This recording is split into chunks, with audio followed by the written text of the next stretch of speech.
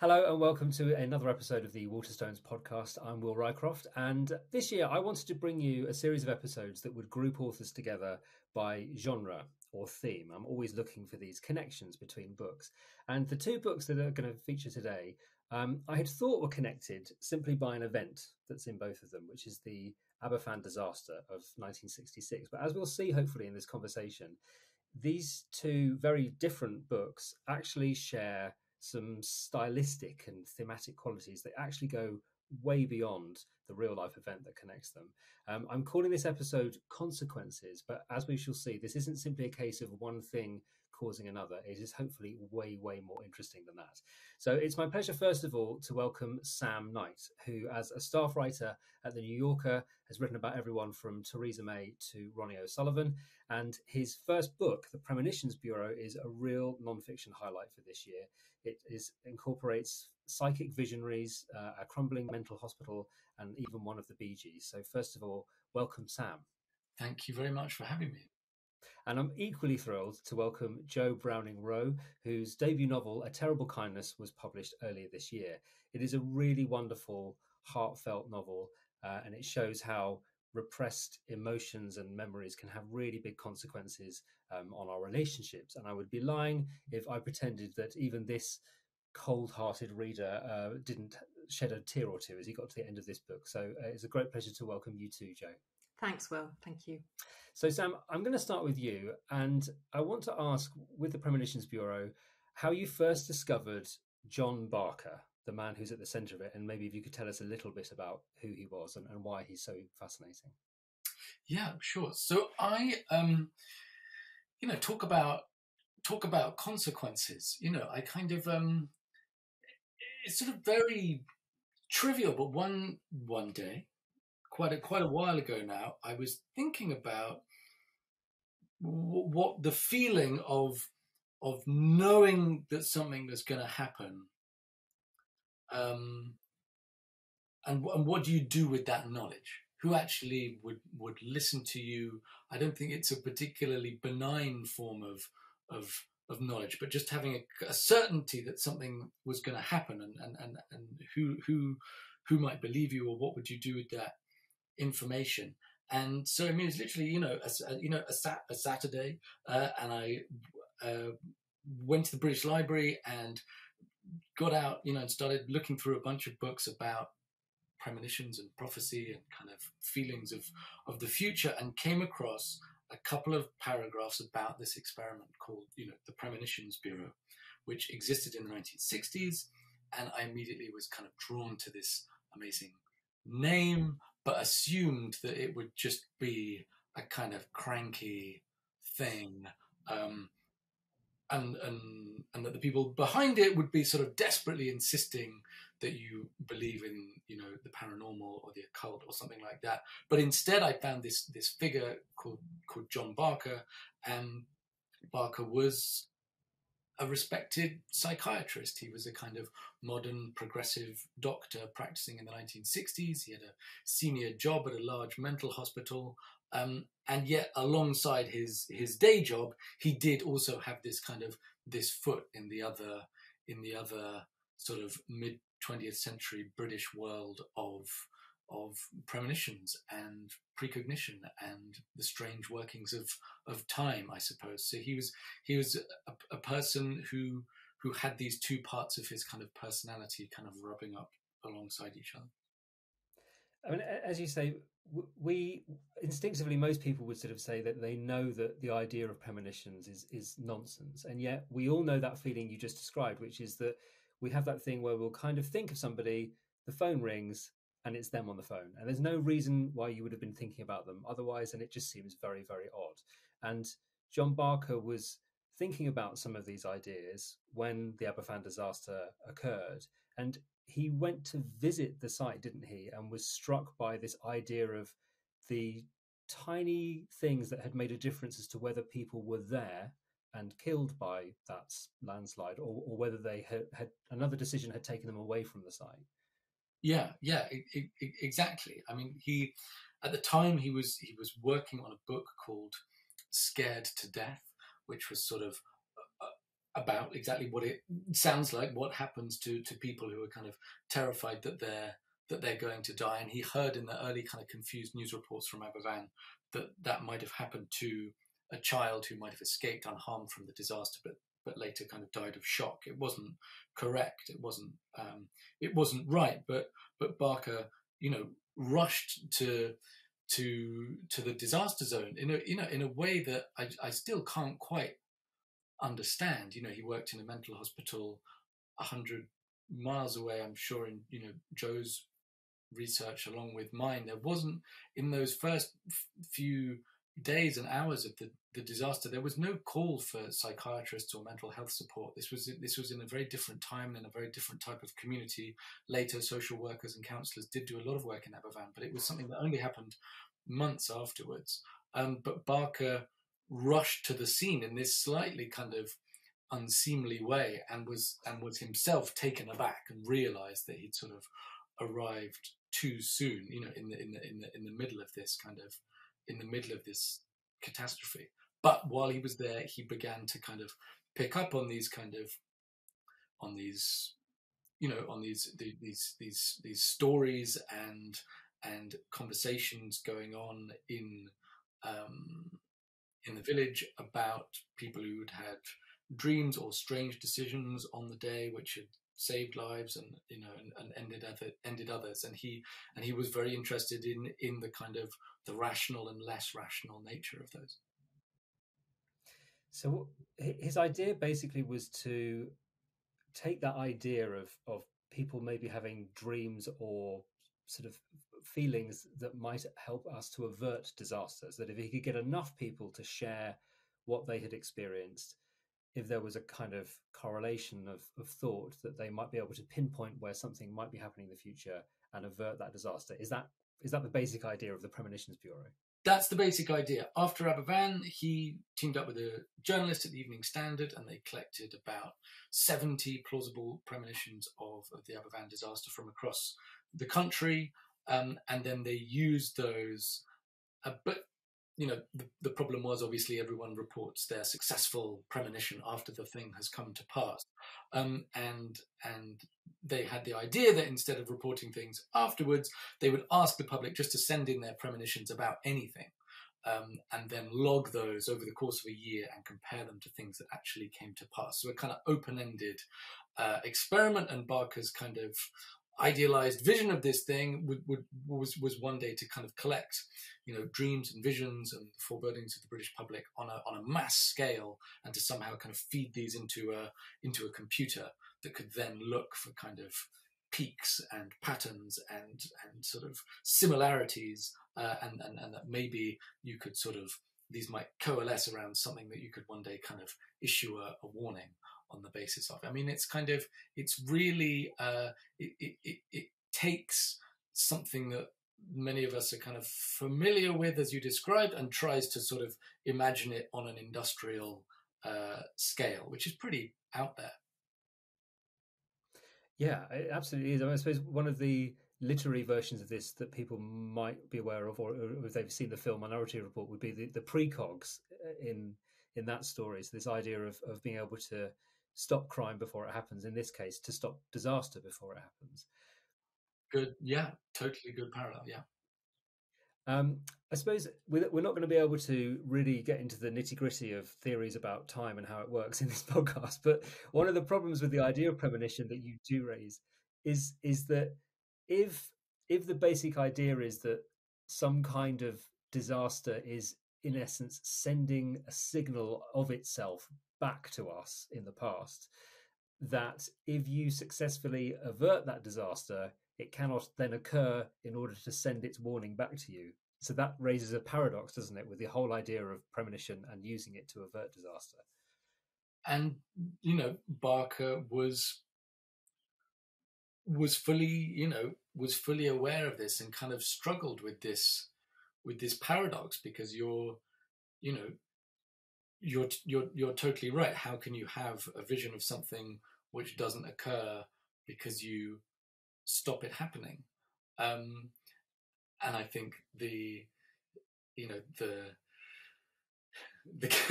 counterweight to that is the idea that we have made unaccountable decisions that have seemed to avoid, the disaster. The stories of the people who don't, make it onto the plane that crashed, or the people who kind of, there's a wonderful study of train accidents in the 1950s where someone analysed casualties from railway accidents, and they found that, almost without fail, trains that are derailed are carrying fewer passengers than the corresponding service of the same week at the same time, the same thing. And there's always, these kind of wonderful examples, tantalizing examples of some kind of, inexplicable collective awareness. The Premonitions Bureau, as you say, was sort of made up of lots of people sent in their premonitions to Barker. But what's really fascinating about your book is that really there were two people who seemed to score, if you like, much higher rates of success than anybody else, and they were quite consistent. Would you mind telling us a little bit more about those two people? So the two people that sort of emerged as the sort of the stars of the bureau, as it were one was a music teacher in North London called Kathleen Middleton, and the other was a switchboard operator for the post office. He worked on the international switchboard near Blackfriars Bridge, a man called Alan Hencher. And yes, over the course of the year, they did seem to have a much kind of higher hit rate, as it were, and made some, very eerie predictions about plane crashes and a railway disaster in November 1967. And they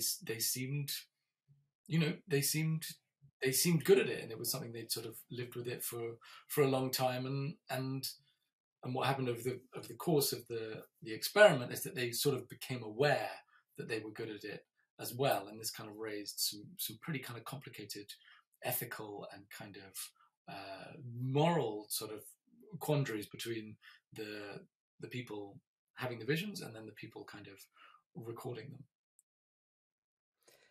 It seemed to take quite a toll on both of them. It sort of exerted sort of physical and, as you say, like a mental cost on them both.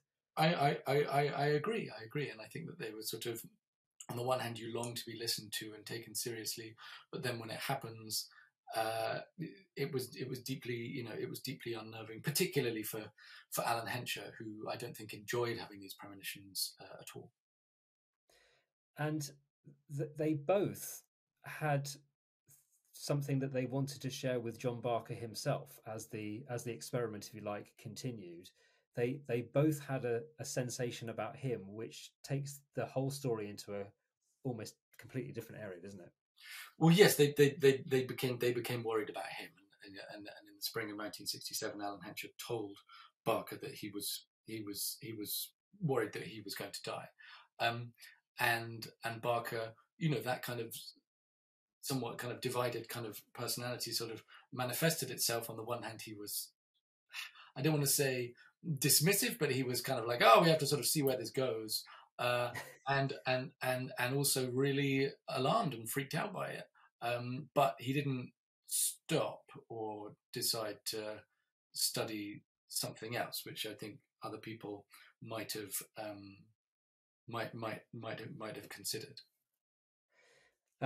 You mentioned that he had a senior position in a mental hospital in the UK, and of course, whilst all of this is going on, he's going about his daily work, and I presume with a fair amount of ridicule coming in his direction because of being a respected psychiatrist, but doing this work that is vaguely occultish, sort of looking at the ideas of premonition, and even his idea about being scared to death was probably a little bit out there at the time.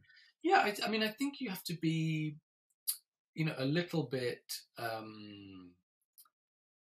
little bit kind of careful of a few things. Barker, as I said, was the senior psychiatrist at Shelton Hospital, which was just outside Shrewsbury. On the one hand, it was a kind of isolated county asylum, which sort of meant that there wasn't a huge amount of kind of original kind of medical thinking and research taking place there. On the other hand, it gave him great freedom to explore these ideas with kind of relatively little scrutiny. I think he had a close colleague there called David Enoch, who kind of wonderfully is still alive and in his mid-90s in Wales, a very distinguished psychiatrist, and I chatted with him when I was kind of researching the book, and they shared a lot of their research interests, and Barker did not share this research agenda with David at the time, because he clearly had a sense of how it was viewed by the kind of the medical mainstream, and when he would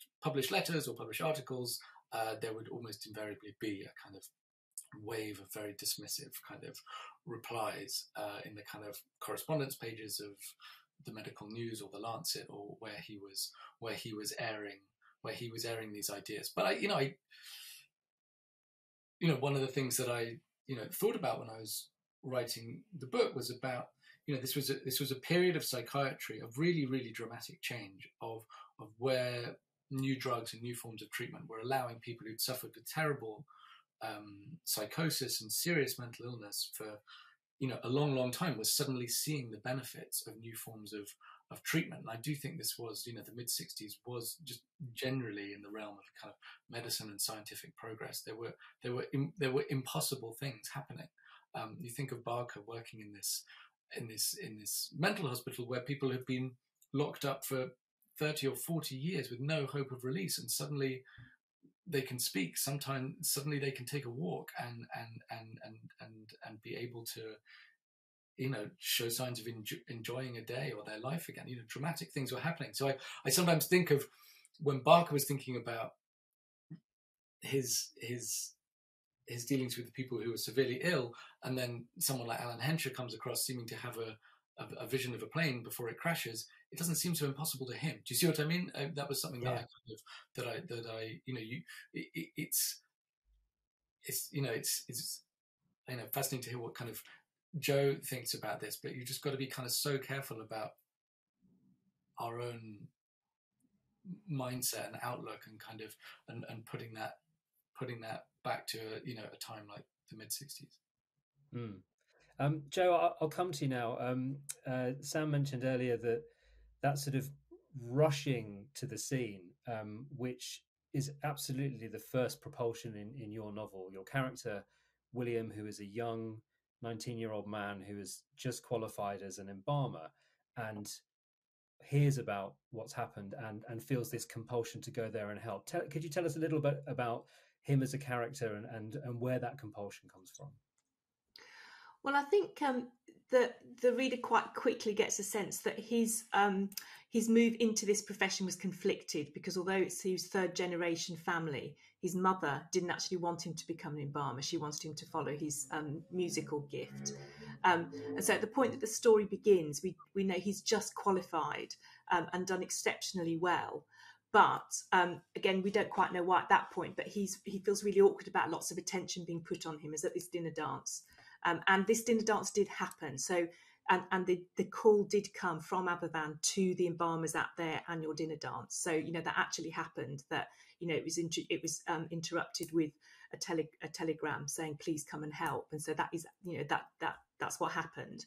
And what prompted me with William was that I spoke to one embalmer who'd actually gone, he was the youngest one to go. And he'd told me, when I said, "Can I come and interview you?" And there's enormous sensitivity around this, because obviously some people don't want to talk about it. And he said very chirpily, with his lovely Birmingham accent, he said, "Oh, I'd love to talk to you because I've got very romantic associations with Aberfan," which was most unexpected. But what it was that he had come straight back from his honeymoon. I think he was 20, literally come back from his honeymoon, unpacked, and then went to Aberfan. And what he said was, although obviously it was awful, and when he was talking to me about it, he did weep. But he said, nevertheless, I was cocooned by this sense of being in love. It affected the way he experienced it and remembered it. And so that made me think, well, when people go into these situations, their own baggage and their own now, as it were, affects how they experience it and how they come away from it as well. And so that was this idea of sending somebody in who was already fractured and had their own deep sense of loss that they hadn't dealt with at all. And so for him, in the moment of getting that call, he thought this is better than me sitting here and having to deal with everyone saying well done, because that was excruciating for him because of a former experience, which we'll find out about. And so he had this enormous sense of, let me just go, let me do what I know I can do well, and be of some help.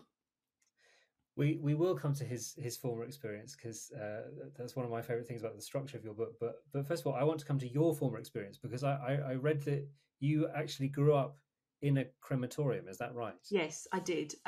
Because my dad was a superintendent, so it was a small bungalow within the grounds of a crematorium, and I went there when I was 1, and I left there when I was 12. So for those very, very formative years, it was my playground. So once the gates were closed at 6, and it was a brand new crematorium, so it was beautifully landscaped, no memorials or gravestones at all. It was just a beautiful garden with a lake and a little fountain and hills and trees to climb. And a crematory in which we could learn to skate because it was a great big open space with no furniture. So so when I came across the story of the embalmers, I think what happened was it was very easy to sort of get involved in that world and to consider talking to embalmers and undertakers, because that was a world that I already knew.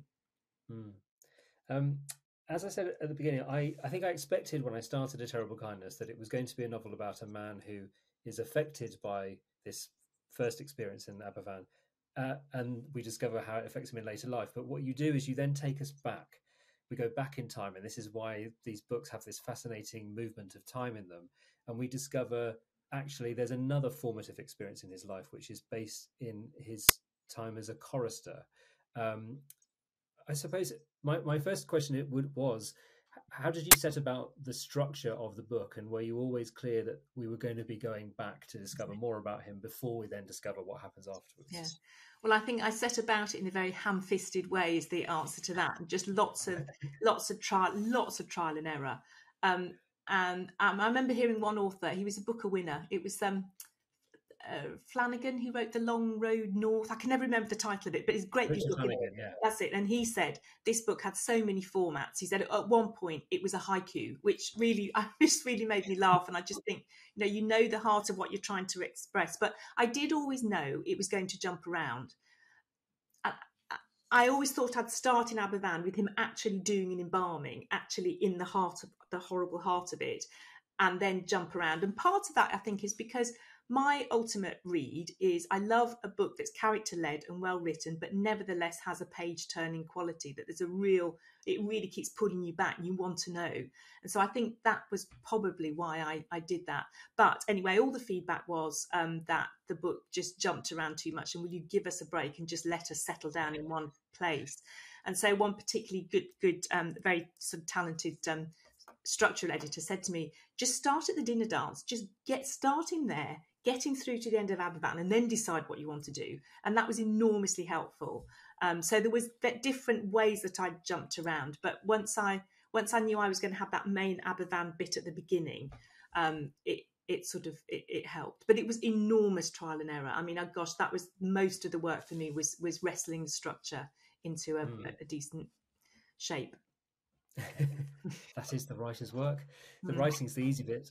Yeah. With William as a character, as we said, we go back to his childhood, and we see how events obviously have a huge impact on his character and how he behaves later in life. But this is always based in his relationships, whether that's with friends and particularly with his family. And we spoke with Sam earlier about how this period was actually quite a progressive period. There was lots of change happening. And your family setup is, I guess, in some ways quite progressive because of the way in which William is cared for by his uncle in many ways. His uncle is gay and has a partner. And there is this quite complicated, I suppose, family dynamic there, which only gets more complicated as time goes on, of course. That seems to me to be a huge part of what the book is about. Is that right for you? Yes, definitely. And I have such a hard time pinpointing any moments when I decided that this was going to be, important for the book. And I never sat down with themes. You write the story, you write, and then you stand back and you think, what's it about? And you try and then hone it a bit to make it more clearly about that.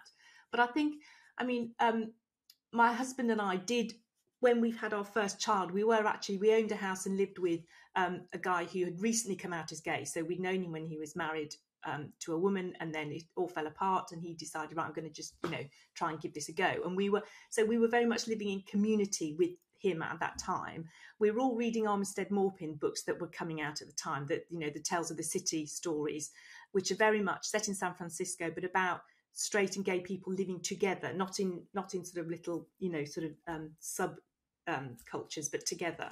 So that's just part of me, I guess.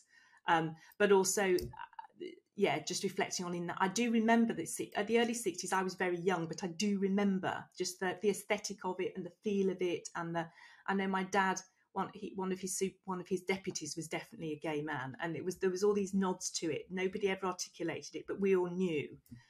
So all that seemed to come fairly naturally to me, I think. But yeah, I mean, family dynamics are they're so complicated. My very, very best friend is a therapist, and I have coffee with her twice a week and have done for 30 years.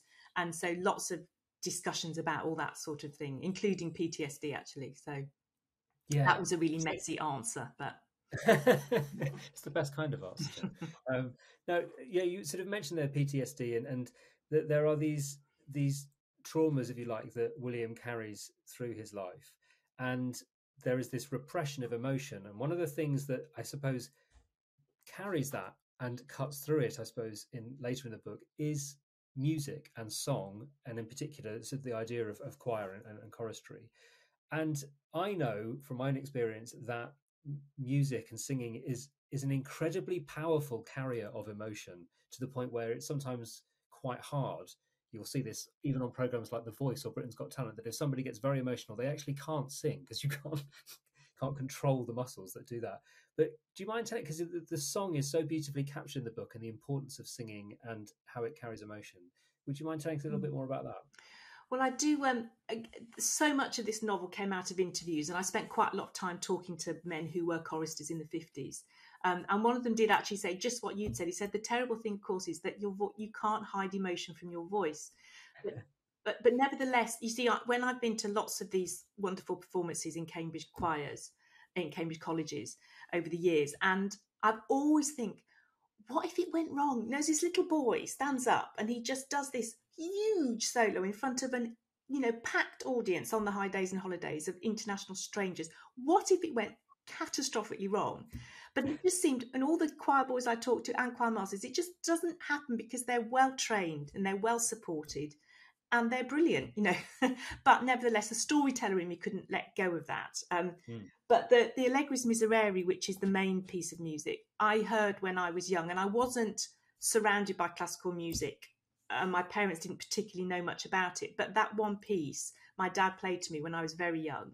And I think the beauty of it is very accessible. You don't have to know a lot about music just to be able to catch the beauty of that. And when he said to me, that voice is a boy about the same age as you, honestly, you could have, it was staggering to me that a child could make that noise, and have the possession to do it. So I think that's all the interest. It would always be Allegris Miserere because it is sort of the solo to get, and it was the one that I knew about, so it was always going to be that one. But it was hard work, that trying to describe it. I did spend hours and hours and hours with it on the headphones, each bar trying to capture what was happening and put it in the best words to describe it. So it was a labour of love. Well, you can tell. This question will apply to both of you, really, but one of the skills for any writer is the ability to withhold information or emotion or whatever it is until you need it, usually towards the end of the book. Jo, I've already confessed that you had me in tears towards the end of your book, and part of that is to do with how you've structured the narrative, but also, of course, the payoff that comes towards the end. Was that, again, part of the hard work of putting the book together, making sure that you had left enough for that sort of final bit towards the end? Yes, I mean, I knew that the end was going to be all about reconciliations. So to his mother, to his wife, to him, to Aberfan, really, and his relationship with it. I mean, I'm always interested when people say it was the emotion. Was it the very end you were talking about when he does go back to Aberfan? Was that the bit? Yeah. And what's interesting was that it was almost another character who, the sort of started me off, and I was like, I don't think I'm going to be able to get through these pages. Yeah. I felt when I was researching Aberfan, I was shown around the village by a man who'd grown up in the village from the age of, he was 2 when it happened. He didn't lose any direct family, but obviously was affected hugely by it. And he was very keen to say that there were a lot of positive things about his upbringing. Of course, there was awful things, but the grown-ups were wonderful and his family were wonderful. And so he was very keen to sort of put that across to me. So I always felt I wanted, when we went back to Aberfan, I wanted to show a positive healing thing that would come from the Aberfan people themselves rather than being sort of, dumped on them by somebody else. Do you know what I mean? I wanted them to be the source of it. Yeah. And for you, Sam, similarly, you obviously had to do a huge amount of research before writing the book, which means that you are in possession of all of the facts, if you like, before when you come to sit down and write it, and you get to decide in which order you tell it. And in a similar way to Jo, you're able to move forwards and backwards in time to illuminate the reader with all that you discovered, ignoring time's arrow, as you describe it in the book, with the sort of idea of linear time. And that definitely pays off. But again, it must have been a huge marshalling of information with everything that you gleaned in your research. Yeah, I mean, I think how to describe it. I mean, I think in terms of the process of researching and writing the story, I knew from quite early on the kind of overall scaffolding and story. My problem was, could I unearth enough information about the people involved in this very little known experiment to actually write about it with sufficient detail and texture and not make anything up. This is my no, but I mean there were times where I thought, well, is this actually the kind of the germ of a novel rather than a non-fiction story that I can tell, just because you're just entirely at the mercy of what has survived in people's memories and in sort of strange cardboard boxes in the garage and stuff like that. So my, in terms of sort of marshalling information for the book, it was more like, okay, I've got to understand the Evening Standard newsroom, in 1967, who is around that can, and so you look and it sounds like, Jo, you did very similar work for your novel. I came across, found some people who were working in that newsroom. One of them, because people's memories are amazing, could draw me the floor plan of the office, could tell me who could sit where and where the windows were and where the light came in and what the sounds that were made every day, and these little racks that photos would get hauled on string across the office. And there was a amazing guy who worked in Shelton as a porter, as an 18-year-old. It was his first job. He'd worked in a chicken factory, and then he saw a job advertised to be a porter in this mental hospital that was slightly better paid. But it was his first job, that indelible kind of memory that you have of your first job. And he was able to tell me, the smells, the sound, where he would go on his breaks, all the stuff that sort of brings these forgotten places, to life again. One of the major themes that, again, I think applies to both books is to do with how hard it can be to change the course that you're on. Obviously, Jo, for William, it is a way that he thinks he has to live his life based on previous experience and how hard it is for him to change that. And I guess, Sam, this whole idea of premonition and whether things are fated to happen or not. If you avoid one thing, you maybe set another course of action in on its tracks. Was that, Sam, did that feel like a strong theme in the book as you were finding John Barker's story? Yeah, that's really fascinating question. How to begin to answer. I mean, one thing, I'll just be honest, I never got my head around and just in the end just retreated back from, was the position of being, telling a story and being a storyteller and knowing, the question of, of premonitions and seeing things before they happen is, you see these tiny fragments, and then two and two makes five, and you jump onto the next thing. But if you're telling the story, you're in control of what happens next, and so you can shape the future, and so you almost too much. I don't know if that's probably doesn't make any sense at all the way I describe it, but I in the end I just backed away from this problem and just tried to tell the story as kind of as simply as I possibly could. And unlike Jo's book, which very kind of deftly moves backwards and forwards and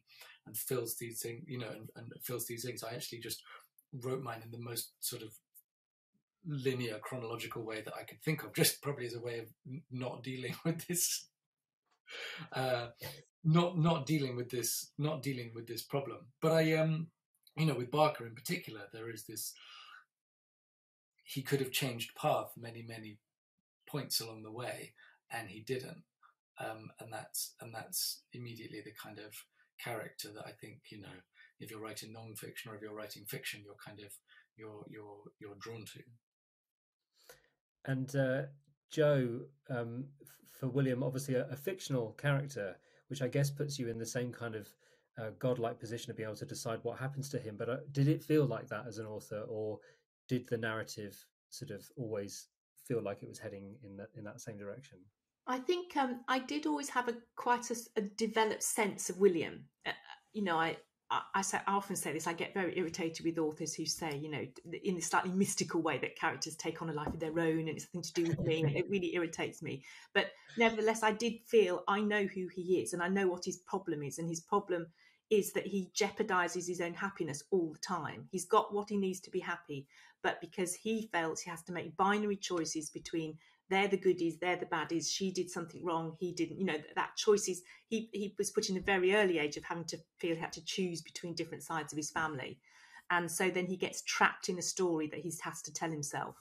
And so I just I needed to put him in situations that showed that, and then situations that could release him from it. And so music was such a big part of his life. The fact he shut that out of his life, I knew if that towards the end he somehow was able to let that come back in, then that could flow out to all sorts of other healing with all the people around him. I could talk to both of you about so many aspects of these books, but I can't keep you here for too long. I just wondered, Sam, just one final thing. Obviously, you did an awful lot of research for the book, and I wondered there's some pretty mad stuff in the book. There's some really fascinating facts and figures and chances and consequences. But I wondered whether there was anything particularly that stuck in your brain as being really quite extraordinary.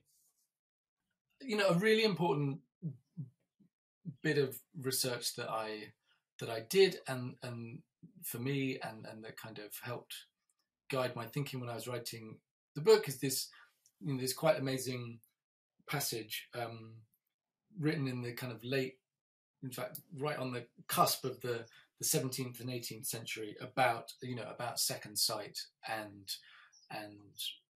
premonitions in the Hebrides, written by a man called Martin.